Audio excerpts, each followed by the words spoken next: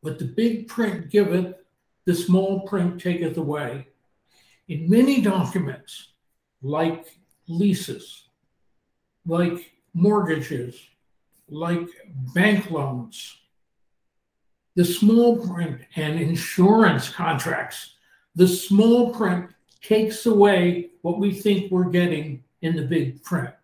I had an example of this in my jewelry business where we had a break-in and I thought I had coverage on all my jewelry.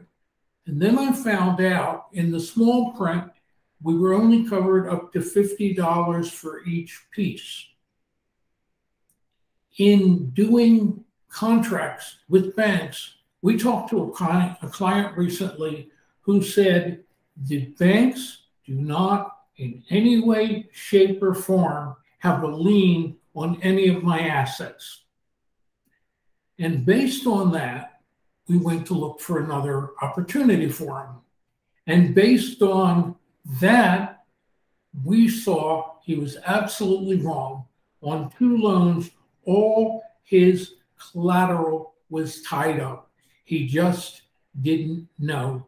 In leases, many times, if you're leasing a building and you want to sell, and the person that buys it wants to stay in that brick and mortar, you need a transfer of the lease agreement from the landlord.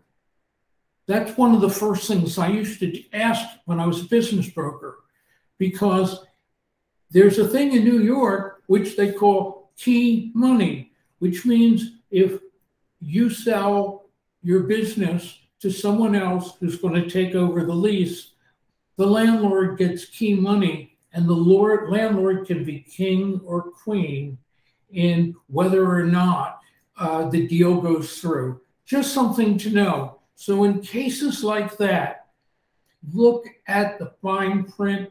In loans with banks, look at the fine print, but better yet, pay an attorney to do it. They know what to look for. You don't. They can read the language that's so difficult to read. So let's go to number 4.